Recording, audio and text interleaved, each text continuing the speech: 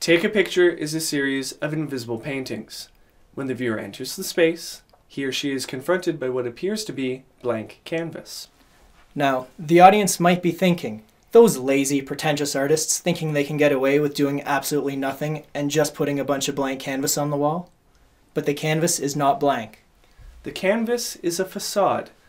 Beneath this canvas is a maze of wires and circuits that are producing a wavelength of light that is just outside the range of the human eye, but it is not outside the range of a digital camera sensor. So reach into your pocket, pull out your digital camera, and take a picture.